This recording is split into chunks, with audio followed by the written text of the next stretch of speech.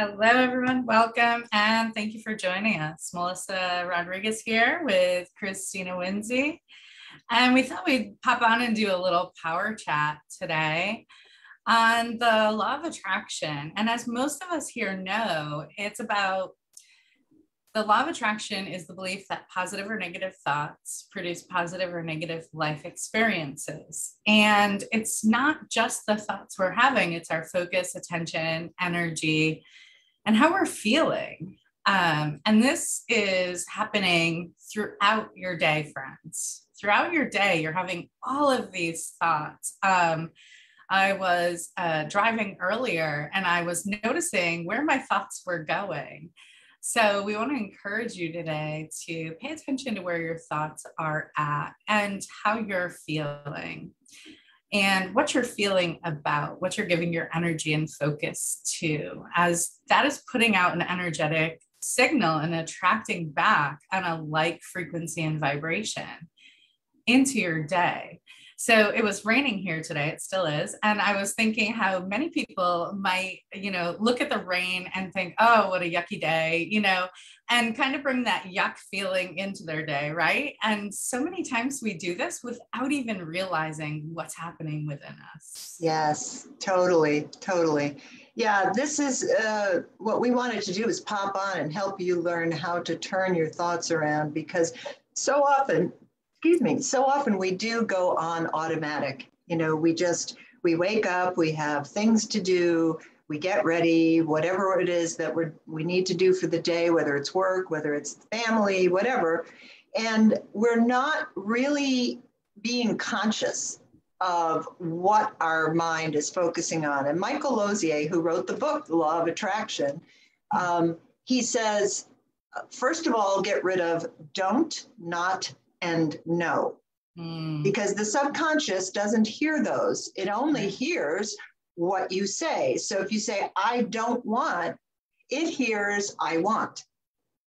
And he also says, and so does Abraham, that this is an inclusive law. It is there, you cannot exclude anything. So the law, it's not like I'm cooking breakfast and the law of attraction is on hold. It's not like that. It's always working. Exactly. You cannot put it on hold. So you need to be conscious of your thoughts. And this is the practice. So you were talking about some thoughts earlier that, Yeah, some common ones from all the negative programming that we've received. So I wanted to speak into too that it's more than just our conscious thoughts, the ones we're aware of. It's also what's happening in our unconscious and subconscious. And so if you're consciously thinking of, something you desire, and then you're going about your day, but you have all these deep-rooted beliefs that you're feeling about energetically in your being, those are sending out a signal contradicting what you're desiring. So we really dive deep into this at Becoming Abundantly You, and we're just popping on for a quick power up, but this gives you some things to consider. What are your deep beliefs going on within? And if you're having thoughts like, I can't, I'm not, I never, anything along those lines, that's a signal that there are definitely deep beliefs going on within that are negative, potentially, tied to old stories and situations that you're completely unaware of. And the power of being able to recognize that you're having those thoughts. And how do you know? By paying attention to what you're thinking and by paying attention to how you're feeling. If you're feeling in a lower vibration state, not feeling happy and good, basically, then there's some negative thoughts and beliefs going on within, and our feelings and emotions and moods. How amazingly designed we are, right? It's so beautifully designed that they let us know something inside of us actually needs attention, that we have stuff going on inside that needs attention. And you each have the power to change that, to reprogram your thoughts and beliefs. And with repetition and commitment, this is possible to do. And then it becomes second nature, and you reprogram new, healthier ways of thinking, feeling, and being, um, which helps you to show up empowered in your life. And it takes you to this whole other level of experiencing life as well. I love what you touched on, Christina, when it comes to saying something like, I don't want to be late. All that energy is putting out is late. Mm-hmm. Erase the I don't want or I want, and it just the vibration that's being put out is what you're really feeling about. You're really feeling about late. And hi, Sarah, thanks for joining us. So yeah, it's really powerful to, identify the things you're saying, the things you're thinking. What are you speaking into your life and talking about? Because when you're saying, I don't want this, or say you're single and desiring partnership and you're thinking, I really don't want somebody that lies and cheats. Well, you're just putting out lies and cheats. That's the energy vibration that you're feeling about in that moment. And that is really the key, friends. It's about what you're feeling about. So instead, you can flip that to, I'd really love to meet someone that values honesty and faithfulness and commitment, right?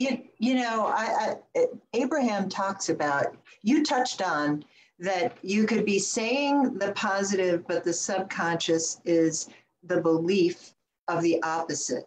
And so somebody might say, well, how do I counteract that? Because it's subconscious. I don't know what it is. But that's some of what we teach in Becoming Abundantly You. And we go deeper in our courses. But here's the thing. Abraham, I have a series of CDs that I had bought a long time ago when we used to use CDs. And Abraham talks about pivoting in one of the earliest CDs. Yeah. So what you're talking about is pivoting from the negative to the positive. Now, just because you have a negative belief in the subconscious doesn't mean that it will prevent you from manifesting at all. It just, the more you say the positive, if you're paying attention, you will hear that belief. And if you do journaling, you will go, oh, I don't really believe it. It's kind of like you're driving and a red light and you go, ah!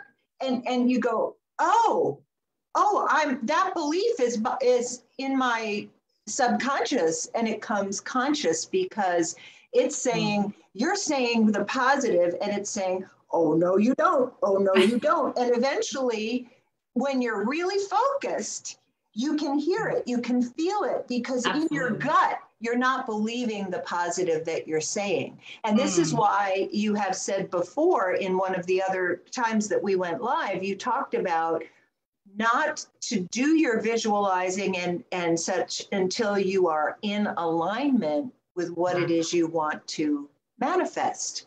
So how do you get into alignment? And we go deeper into that too. And, we could be here for hours. Absolutely. And we'd love to be. We'd love to be. We love coming live to talk to you all and to connect with you all and to share.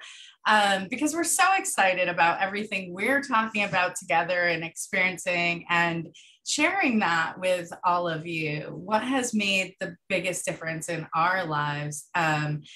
Applying the teachings, and that really is key. Practice and habit, and then, like you said, it becomes your new way of being and existing, and you're aligned in that energy, and that really is what it's about. So the feeling of abundance, right? The feeling of abundance is the feeling of more than enough and overflowing, abundance of joy. You can feel it bubbling up when you stop to think about it. The abundance of love, you can feel it energetically in your heart space when you really tap into feeling it. So the abundance of good feels super good. And when you're aligned in that energy, you're aligned with all the good you desire. So it's the mindset, it's the focus, it's the daily practices and habits and what you're applying in your life. It's what's happening in your mind, your body, your spirit, and your total well-being, right? Yeah. And, you know, and again, I'm going to quote Abraham, not exact words, but there's so much that comes out of the Abraham videos and tapes and things. And it's if you don't feel abundant because the goal or the intention you've set is specific to a certain amount of money, you have to find the feeling behind being abundant that is with something else so that you can feel the feeling. What do I mean? So you see your bank account and it doesn't say what you want it to say. And that is contrast, as Abraham says. The contrast is showing you what you don't want, but you need to focus on what you want. Well, every time you think about your bank account, if you're feeling bad, don't think about your bank account. Absolutely. Well, what do you do instead? You find ways to feel what abundance feels like for you. And for me, it's freedom. For me, it's a feeling of I can do what I want when I want. I have all that I need. And so one of the things that Abraham suggested to one of the people at the seminar was, look at the blades of grass. Right now, look behind me at this CGI. You've got how many fronds on this palm? How many drops of water are coming through these waves?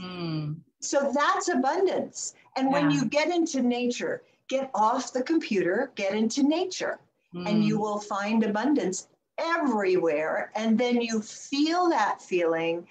That's how you stay high vibe, not looking at your bank account, watching the pot and seeing if it's going to boil. I love that analogy. A watch pot never boils. Take your attention off of it. If something doesn't feel good, pause and go do something that does. I love that. Go watch a funny video, go put on some happy music and dance around. I think I posted this earlier. Yeah. Because it is so key when we're aligned to feeling good. Absolutely. That is, and in the release too, right? Yes.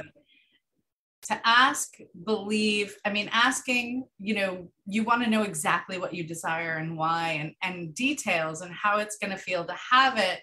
And then with the ask, release it and let it go and just believe it's on the way, open to receiving the inspiration and ready to take action when the opportunities come, when, the right people align, and they will when you're living in a place of faith. And that's something that we need to exercise to, reach next levels of faith. So I think we've talked about this together before, where if you don't have the faith to receive $1 million, if that's what you really desire, then it's a matter of identifying where you are and what your beliefs are around it, and whatever that is that you desire. We're just using this as an example.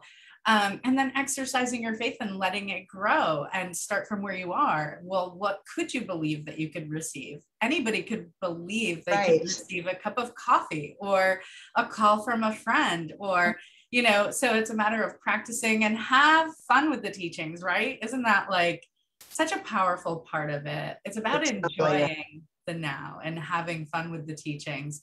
And we love to get a little silly and have a lot of fun.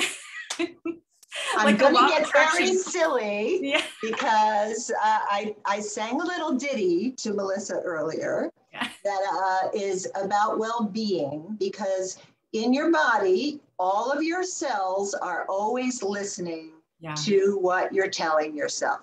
So self-love and self-care are very important for your health. So there's this little ditty that I want to share with you that will make you feel silly, but it will also talk to your cells. So you ready? Ready. Every little cell in my body is healthy. Every little cell in my body is well. I can tell every little cell in my body is well. Every little cell in my body is healthy. Every little cell in my body is well. Oh, I love it. And ditties, little ditties are how you bypass all the crap in your mind. It just feels silly and say good things to yourself. I did want to announce that on the 13th of October, we will be having an emotional freedom technique course, a 3-day crash course to tap away the disbeliefs about abundance and to really own the feeling of abundance. It's free. It's going to be, live into the group, but it's also going to be a special event that we're going to have posted. And again, it's an hour Wednesday, the 13th, Friday, Thursday, the 14th, and Friday, the 15th. We're going to be doing all sorts of good stuff. So just wanted to announce that.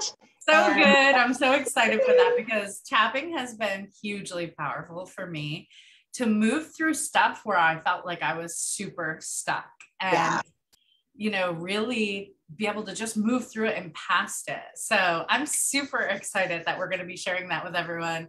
If you're ready for transformations and shifts and breakthroughs, make sure you join us for that. It's going to be really powerful. Yeah, it's going to be a lot of fun. So thank you everybody for tuning in or watching the replay. We hope you've gotten some benefit out of this, and don't forget your ditty. Yeah, reprogram your thoughts and beliefs in a positive and fun way. Whatever you're desiring, I'm sure we could make up a jingle for it. Bet. We're expecting great things with and for you all. Sending out so much love.